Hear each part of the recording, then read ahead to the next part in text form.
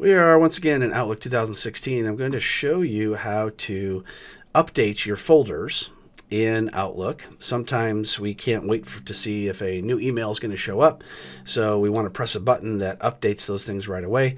So you click on the Send and Receive tab at the top, and from here you can click on Send and Receive All Folders.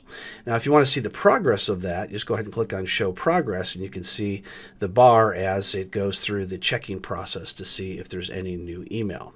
Sometimes it only takes a few seconds, sometimes it could take a couple of minutes, just depends on how fast your connection is.